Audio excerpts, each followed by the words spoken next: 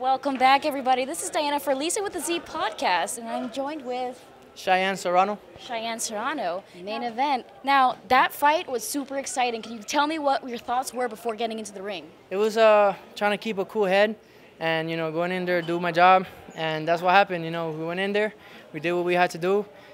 We kept composure, we kept the will, and I give it to him. He has a strong head because some of those shots should have been knockouts. I saw. They were really, really strong. What were some techniques that you were focusing on before this match? We mainly focused on the ground defense. We were trying to avoid the takedowns, and I did a really good job in that. I gave it to my team, my coaches, trained me really hard on that. We added the elbows, in short term, but, spinning heel kick was one of them, and it somewhat landed. But other than that, mainly defense. Man, they were extremely beautiful. Now I have one more question for you. What's your main background in martial arts? Freestyle. Freestyle. All around. All around. Amazing, amazing. To just try to get the win. Like I said, defend the takedown. We did a really good job on that. Somewhat took over with the takedowns.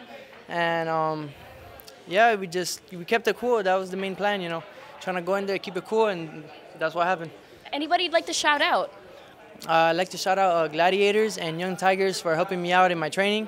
My coach Marty, his birthday's tomorrow. I saw him out. My coach Johan, he's supposed to be here, but he had to step out of the country.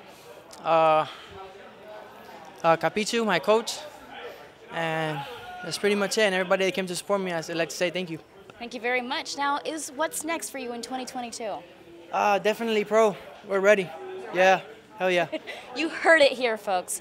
This is Diana for Liza with the Z podcast signing off. See you later.